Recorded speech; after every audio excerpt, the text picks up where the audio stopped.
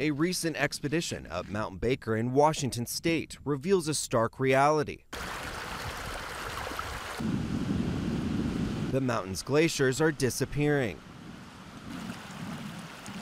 Even in one of the snowiest places in the U.S., 7 of Mount Baker's glaciers have completely disappeared. If you can't sustain a glacier at a place like this, then in the lower 48 states, there's not a lot of hope.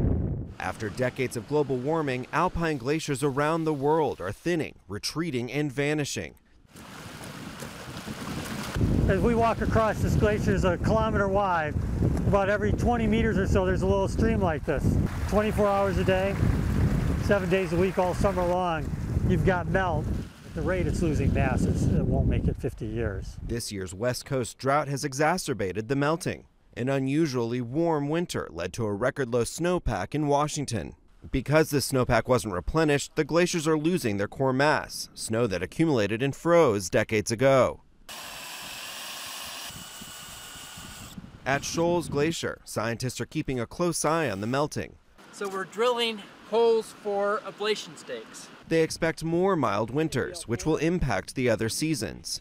We've never seen such little area of the glacier covered by snow. These glaciers feed the Nooksack River, a key water supply for farmers and cities in the northwest corner of Washington state.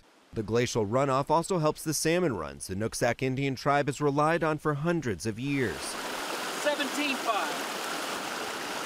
18.5. In terms of water availability, I think water conservation is going to be a reality in our future. Scientists are measuring the sediment and streams of water from the runoff to collect as much information to help plan for a future without glacier water. Matthew Burgoyne, Associated Press.